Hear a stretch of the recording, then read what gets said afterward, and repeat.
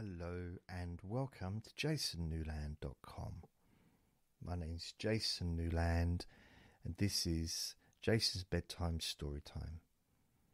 Please only listen when you can safely close your eyes. Now today I'm going to read a story called Thumbelina, Smelly Thumbelina. And it's it's a famous story of a little smelly girl called Thumbelina, and she was the size of a smelly thumb. Okay, here we go. So, there was once a woman who wished very much to have a little child, but she could not obtain her wish because her belly didn't work properly. At last she went to a witch, as you do. I guess they didn't have any kind of health service, doctors and stuff at the time. So you'd go to a witch, you know, if you had a toothache or maybe had constipation, you'd go to a witch. So that's what she did. She went to a witch. And said, I should very much like to have a little child. Can you tell me where I can find one? Oh, that can be easily managed, said the witch. There is a barley corn of a different kind to those which grow in the farmer's fields, and which the chicken eat. The chickens eat it. The chickens eat it, I tell you. Put it into a flower pot and see what will happen.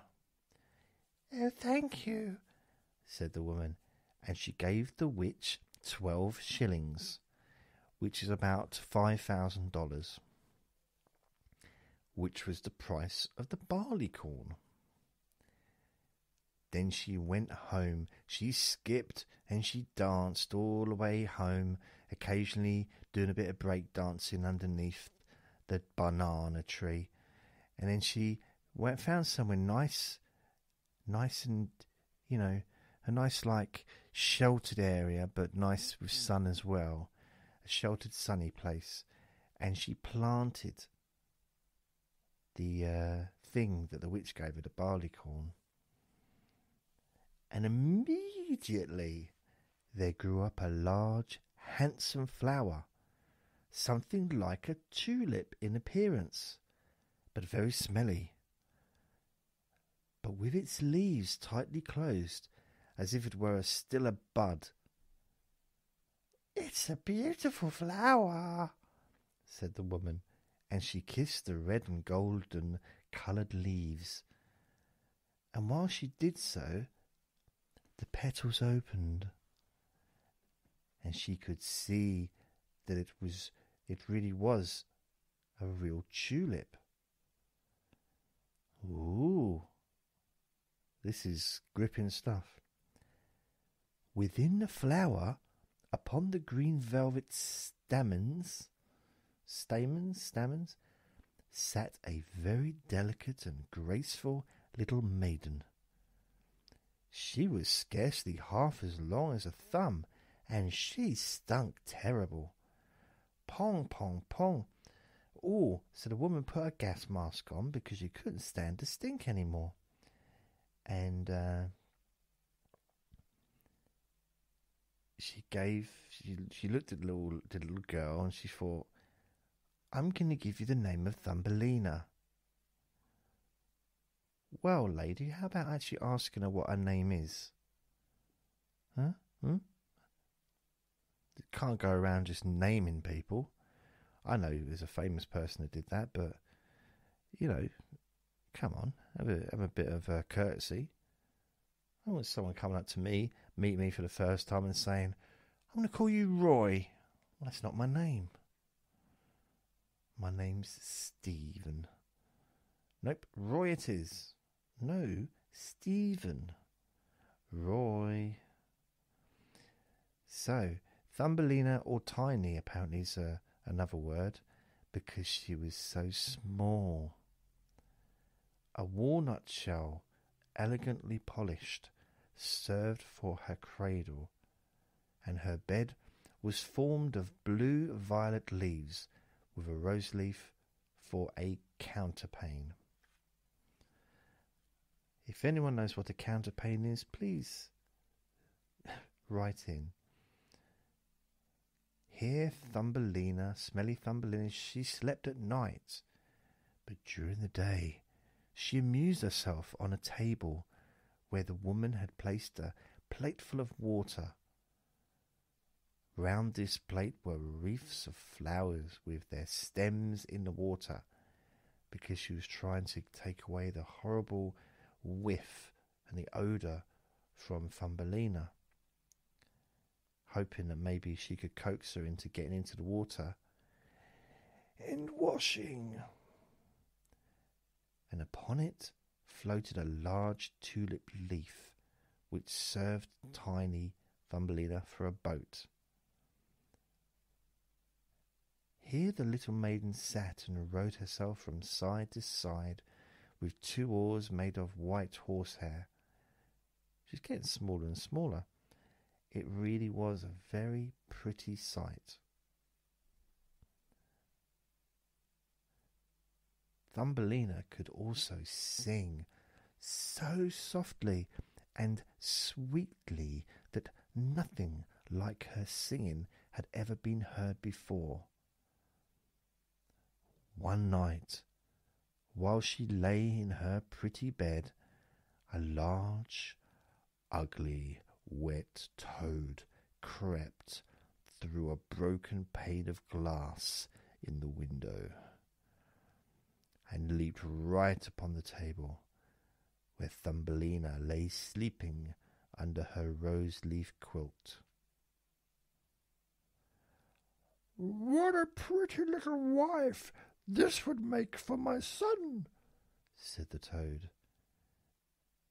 And she took up the walnut shell in which Thumbelina lay asleep and jumped through the window with it into the garden.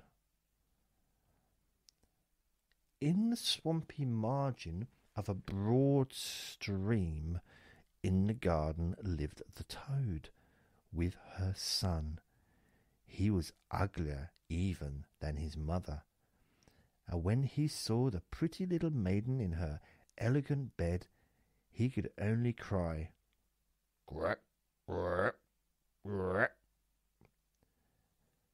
"Don't speak so loud, or she will awaken," said the toad. "and then she might run away, for she is as light as a swan's down. I don't know what a swan's down is, but apparently it's quite light. We will place her on one of the water lily leaves out in the stream. It will be like an island to her. She's so light and small. And then she cannot escape. And while she is away, we will make haste and prepare the state-room under the marsh in which you are to live when you are married." Far away in the stream grew a number of water lilies with broad green leaves which seemed to float on top of the water. The largest of these leaves appeared further off than the rest, and the old toad swam out to it with the walnut shell in which little Thumbelina lay still asleep. The tiny little creature woke very early in the morning and began to cry bitterly when she found where she was, for she could see nothing but water on every side of the large green leaf and no way of reaching the land. Unless you swim, of course. Meanwhile, the old toad was very busy under the marsh, decking her room with rushes and wild yellow flowers to make it look pretty for her new daughter-in-law. Then she swam out with her ugly son to the leaf on which she had placed poor little Thumbelina. She wanted to fetch the pretty bed, that she might put it in the bridal chamber to be ready for her. The old toad bowed low to her in the water and said, "Here's my son, he'll be your husband, and you will live happily in the marsh by the stream." Rip, rip, rip, was all her son could say for himself. So the toad took up the elegant little bed and swam away with it, leaving Tiny all alone on the green leaf. And she sat and wept. She could not bear to think of living with the old toad and having her ugly son for a husband. The little fishes who swam about in the water beneath had seen the toad and heard what she said, so they lifted their heads above the water to look at the little maiden. As soon as they caught sight of her, they saw that she was very pretty, yet didn't quite like the smell they received, and it made them feel very sorry to think that she must go and live with the ugly toads. "No, it must never be," they said. So they assembled together in the water round the green stalk which held the leaf on, which the little maiden stood and gnawed it away at the root with their teeth. Then the leaf floated down the stream, carrying tiny Thumbelina far away out of reach of land. She sailed past many towns, and the little birds in the bushes saw her and sang, "With the lovely little creature." It wasn't a very good song, but, it was still a kind of a song. So the leaf swam away with her further and further till it brought her to other lands. A graceful little white butterfly constantly fluttered around her, and at last alighted of the leaf. Thumbelina pleased him, and she was glad of it, for now the toad could not possibly reach her, and the country through which she had sailed was beautiful, and the sun shone upon the water till it glittered like liquid gold. She took off her girdle. Didn't know she was wearing a girdle, but hey. She took off her girdle and tied one end of it round the butterfly, and the other end of the ribbon she fastened to the leaf, which now glided on much faster than ever before, taking her with it as she stood on the leaf, reenacting a scene out of Titanic. Presently a large cockchafer flew by. I don't know what that is. A cockchafer flew by. The moment she caught sight of her, he seized her round her delicate waist with his claws and flew with her into a tree. Oh, it's getting dark. The green leaf floated away on the brook, and the butterfly flew with it, for he was fastened to it and could not get away. That's not nice.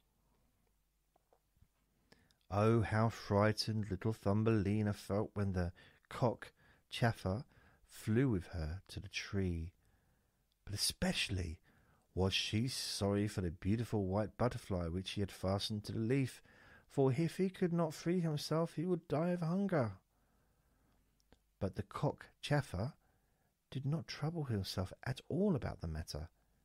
He seated himself by her side on a large green leaf, gave her some honey from the flowers to eat, and told her that she was very pretty, though not in the least like a cockchafer. After a time, all the cockchafers turned up to their feelers, and she said, and they said, "She has only 2 legs. How ugly that looks." "She has no feelers," said another. "Her waist is quite slim. Pooh, she isn't like a human being." And the lady cockchaffers started to go in. "Oh, she's so ugly. She's so ugly. Ugly, ugly and smelly. Well, actually, she smells quite nice, but she's ugly. Very, very ugly." Even though Thumbelina was very, very pretty. But they didn't think so. Unless this was jealousy. Then the cockchaffer, who had run away with her, believed all the others when they said she was ugly. So he didn't have the ability to think for himself, and would have nothing more to say to her, and told her she might go where she liked. "Be off with you," he said. Then he flew down with her from the tree and placed her on a daisy, and she wept at the thought that she was so ugly that even the cockchaffers would have nothing to say to her. And all the while she was really the loveliest creature that one could imagine, and as tender and delicate as a beautiful rose leaf. Excuse me. During the whole summer, poor little Thumbelina lived quite alone in the wide forest. She wove herself a bed with blades of grass and hung it up under a broad leaf to protect herself from the rain. She sucked the honey from the flowers of food, and drank the dews from their leaves every morning. So passed away the summer and the autumn, and then came the winter, the long, cold winter. All the birds who had sung to her so sweetly were flown away, and the trees and the flowers had withered. The large clover leaf under the shelter of which she had lived was now rolling together and shriveled up. Nothing remained but a yellow withered stalk. She felt dreadfully cold, for her clothes were torn, and she was herself so frail and delicate that poor little Thumbelina was nearly frozen to death.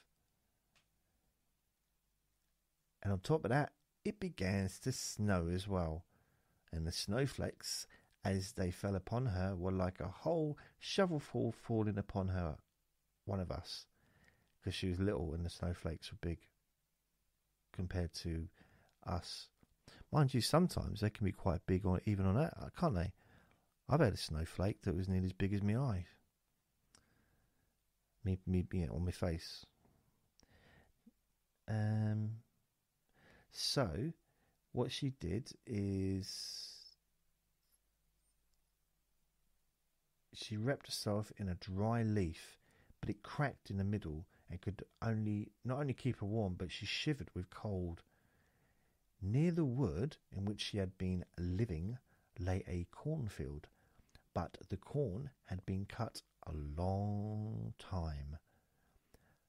No thing remained but the bare dry stubble standing upon out of the frozen ground. It was to her like struggling through a large wood. Oh, how she shivered with the cold. She came at last to the door of a field mouse who had a little den under the corn stubble. There dwelt the field mouse in warmth and comfort, with a whole roomful of corn and a kitchen and a beautiful dining room.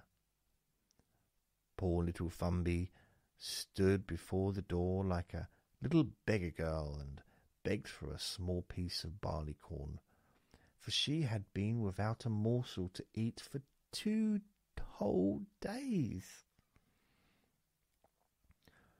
"You poor little creature," said the field mouse, who had bronchitis, who was a really good old field mouse, he was, but he was old. "Come into my warm room and dine with me." She was very pleased, she said,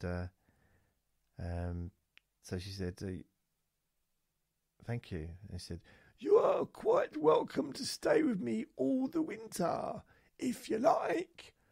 But you must keep my rooms clean and neat, and tell me stories, for I shall like to hear them very much." And Thumbelina did all the field mouse asked of her, and found herself very comfortable. "We shall have a visitor soon," said the field mouse one day. "My neighbour pays me a visit once a week. He is better off than I am. He has large rooms and wears a beautiful black velvet coat. If you could only have him for a husband, you would be very well provided for indeed. But he is blind, so you must tell him some of your prettiest stories." But Tiny did not feel at all interested about this neighbour, for he was a mole. She had a thing about moles, obviously prejudiced maybe. However, he came and paid his visit dressed in his big black velvet coat, dark glasses, little stick, and "He is very rich and learned, and his house is 20 times larger than mine," said the field mouse. He was rich and learned, no doubt, but he always spoke slightly out of the sun and the pretty flowers because he'd never seen them. He didn't really know how to talk about them because he hadn't seen them, you see. Thumbelina was obliged to sing to him. "Ladybird, fly away home," and other things, and many other pretty songs as well. And the mole fell in love with her because she had such a sweet voice. But he said nothing yet, for he was very cautious. A short time before the mole had he had decided to dig a long passage under the earth, which led from the dwelling of the field mouse to his own. And here she had permission to walk with Thumbelina whenever she liked. But he warned them not to be alarmed at the sight of a dead bird which lay in the passage. It was a perfect bird with a beak and with feathers, and could not have been dead very long, and was just lying there, just where the mole had made his passage. The mole took a piece of phosphorescent wood in his mouth and glistened like fire in the dark. Then he went before them to light them through the long, dark passage. When they came to the spot where lay the dead bird, the mole pushed his broad nose through the ceiling. The earth gave way so that there was a large hole, and the daylight shone into the passage. In the middle of the floor lay a dead swallow, his beautiful wings pulled close to his sides, his feet and his head drawn up under his feathers. The poor bird has evidently died of the cold. It made little Tiny very sad to see it. She did so love the little birdies. All the summer they had sung and twittered to her so beautifully. But the mole pushed it aside with his crooked legs and said, "He will sing no more. How miserable it must be to be born a little bird. I'm thankful that none of my children will ever be birds, for they can do nothing but cry, tweet, tweet, and always die of hunger in the winter." "Yes, you may well say that, as a clever man," exclaimed the field mouse. "What is the use of his twittering? For when winter comes he must either starve or be frozen to death. Still, birds are very high bred." Thumbelina said nothing, but when the two others had turned their backs on the bird, she stooped down and stroked the side of the soft feathers which covered their head and kissed the closed eyelids. "Perhaps this was the one who sang to me so sweetly in the summer," she said. "And how much pleasure it gave to me, you dear pretty birdie." The mole now stopped up the hole through which the daylight shone, and then accompanied the lady home. But during the night Thumbelina could not sleep, so she got out of bed and wove a large beautiful carpet of hay, as you do. They didn't have televisions. Then she carried it to the dead bird and spread it over him with some down from the flowers and which she had found in the fields of Mouse's room. It was as soft as wool, and she spread some of it on each side of the birds, so that it might lie warmly in the cold earth.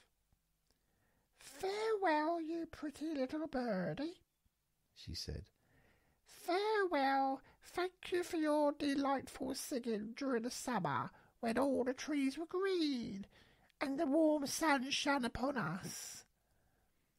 Then she laid her head in the bird's breast. But she was alarmed immediately, for it seemed as if something inside the bird was thump, thump, thump, thump. It was the bird's heart. It was not really dead, only benumbed with the cold, and the warmth had restored him to life. In autumn all the swallows fly away into warm countries, but if one happens to linger, the cold seizes it, it becomes frozen and falls down as if dead.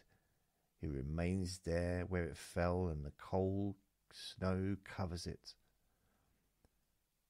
Thumbelina trembled very much.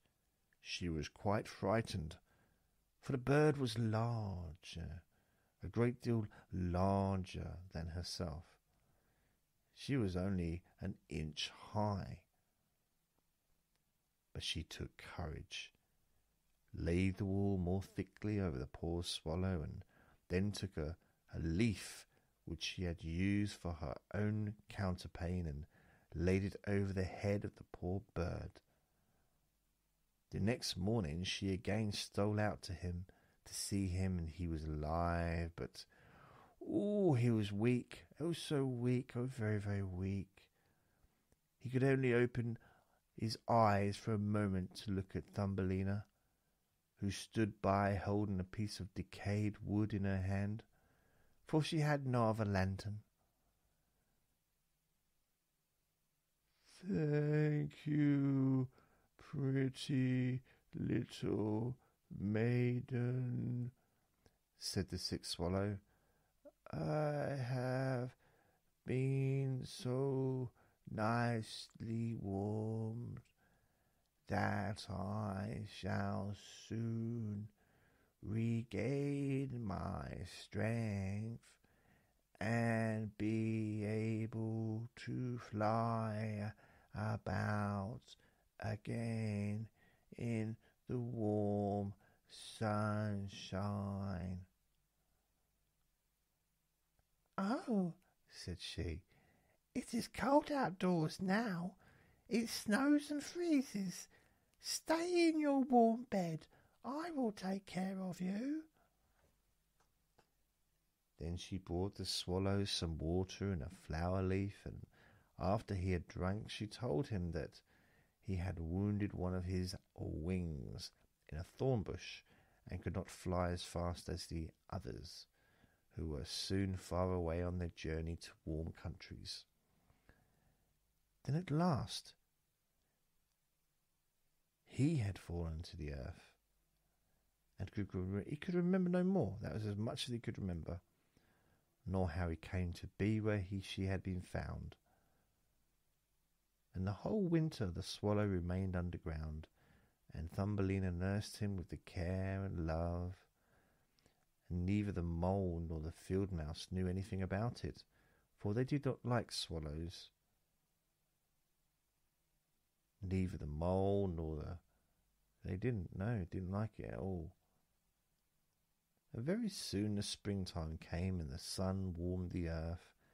Then the swallows bade farewell. Said goodbye to tiny Thumbelina, and she opened the hole in the ceiling which the mole had made, and the sun shone in upon them so beautifully that the swallow asked if she would go with him. She could sit on his back, and he said, and she would fly away into the green woods. But Thumbelina knew it would make the field mouse very grieved if she left her in this manner, and she said, "No, I cannot, I'm afraid." "Farewell, then, farewell, you good, pretty little maiden," said the swallow, and he flew out into the sunshine. Thumbelina looked at him, and the tears rose in her eyes. She was very fond of the swallow, very fond indeed. "Tweet, tweet," sang the bird as he flew out into the green woods, and Thumbelina felt very, very sad. She was not allowed to go out into the warm sunshine. The corn which had been sown in the field over the house of the field mouse had grown up high into the air and formed a thick wood to Tiny, who had only 1 inch in height. You are going to be married, Thumbelina," said the field mouse. "My neighbour has asked for you. What good fortune for a poor little child like you. We will prepare your wedding clothes. They must be both woolen and linen. Nothing must be wanting when you are the mole's wife." "The mole's wife? No, no." So Tiny had to turn the spindle, and the field mouse hired 4 spiders who were to weave every day and night. Every evening the mole visited her and was constantly speaking of the time when the summer would be over. Then he would keep his wedding day with Thumbelina. But now the heat of the sun was so great that it burnt the earth and made it quite hard, like a stone. As soon as the summer was over, the wedding should take place. But Thumbelina was not at all pleased, for she did not like the tiresome mole 1 inch. Every morning when the sun rose, and every evening when it went down, she would creep out of the door and up the wind, as the wind blew aside the ears of the corn, so that she could see the blue sky. She thought how beautiful and bright it seemed up there, and wished so much to see her dear swallow again. But he never returned, for by this time he had flown far away and into the lovely green forest. So when autumn arrived, Thumbelina had her outfit quite ready, and the field mouse said to her, In 4 weeks the wedding must take place. Then Thumbelina wept, all she wept, and said she would not marry the disagreeable mole. I'm not going to marry him. No, you can't make me. I don't want to. No. Nonsense, said the field mouse. Now don't be obstinate, or I shall bite you with my white teeth. He's a very handsome mole. The queen herself does not weave more beautiful velvets and furs. His kitchen and cellars are quite full. You ought to be very thankful for such a good fortune. So the wedding day was fixed, on which the mole was to fetch tiny Thumbelina away to live with him, deep under the earth, and never again to see the warm sun, because he did not like it. The poor child was very unhappy at the thought of saying farewell to the beautiful sun, and as the field mouse had given her permission to stand at the door, she went to look at it once more.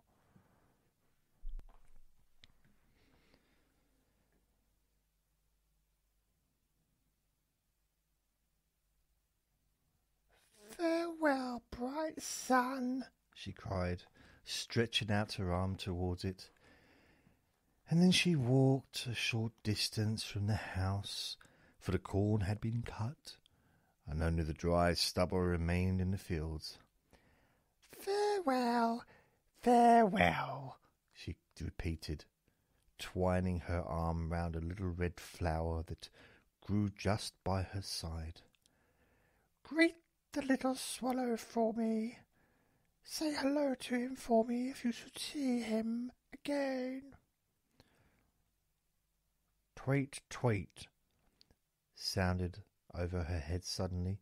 She looked up, and there was the swallow, himself flying close by. As soon as he spied Thumbelina, he was delighted. And then she told him how unwilling she felt to marry the ugly mole, and to live always beneath the earth, and never to see the bright sun any more. And she told him, and she wept. She did.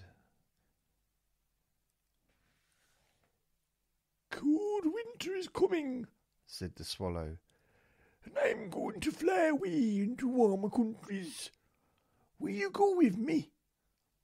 You can sit on me back and fasten yourself on with your sash.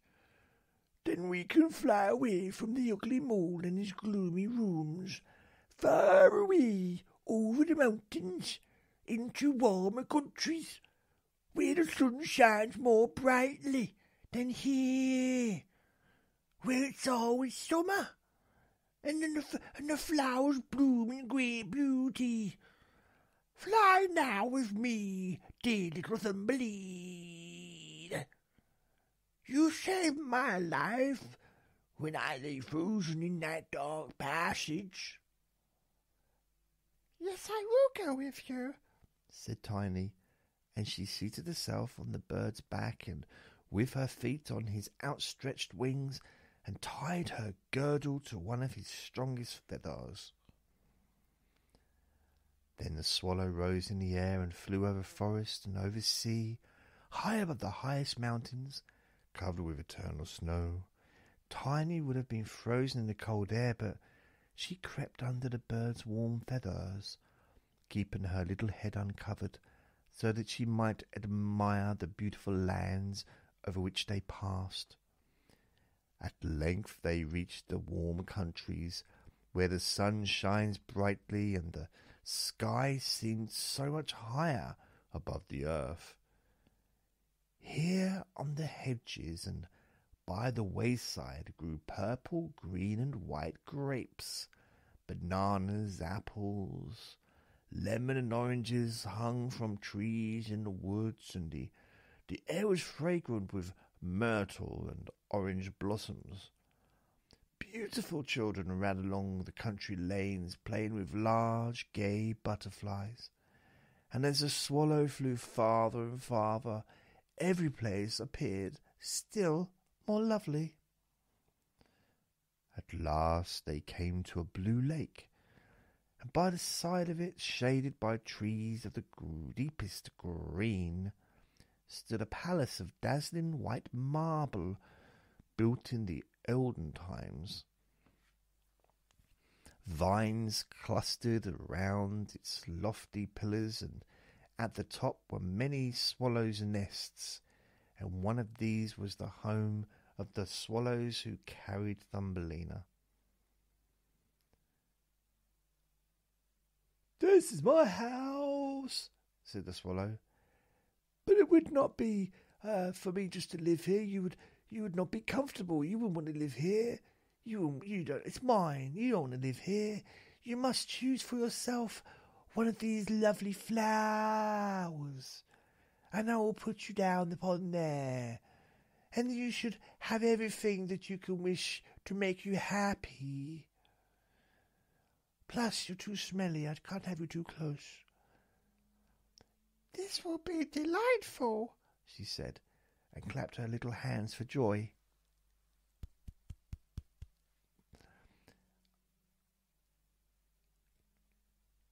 A large marble pillar lay on the ground, which, in falling, had been broken into 3 pieces. Between these pieces grew the most beautiful large white flowers. So the swallow flew down with Thumbelina and placed her on one of the broad leaves. But how surprised she was to see in the middle of the flower a tiny little man, as white and transparent as if he had been made out of crystal.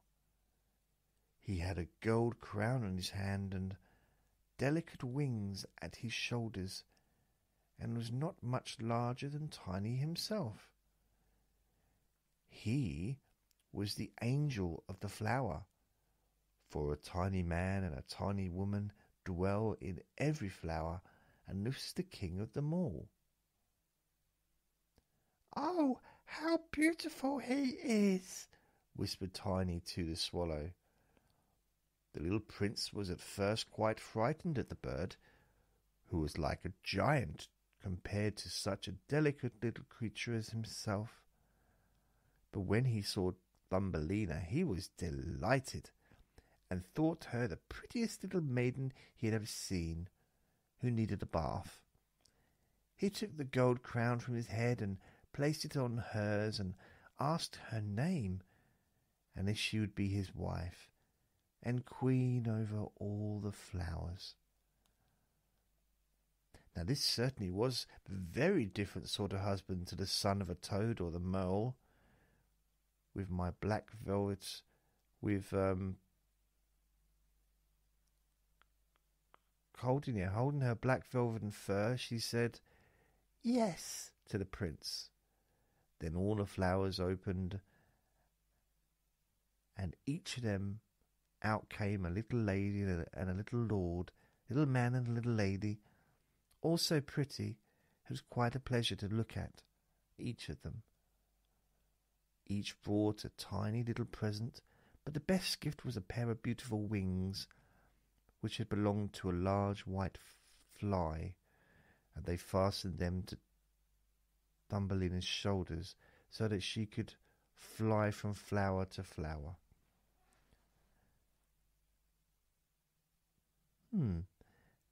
Then there was much rejoicing, and a little swallow who sat above them in his nest was asked to sing a wedding song, which he did as well as he could, but in his heart he felt sad, for he was very fond of tiny Thumbelina, and would have liked never to part from her again.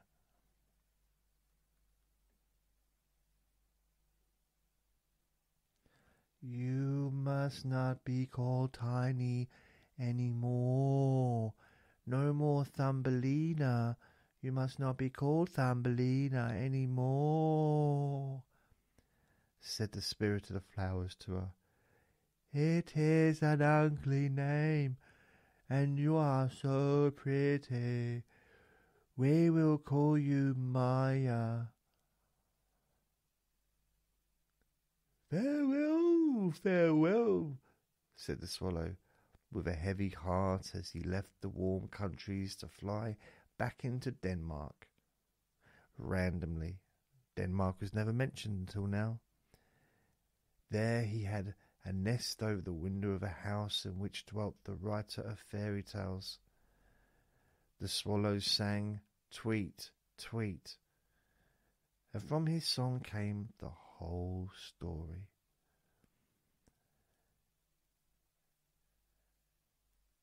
And when he was alone, he let off the biggest fart he's ever let off, because he'd been keeping it in for days. And he felt so much better. It's just, he felt lighter. Just felt lighter. Oh, I'm so glad to get that far out, he said to himself. And they all lived happily ever after. Now go to sleep.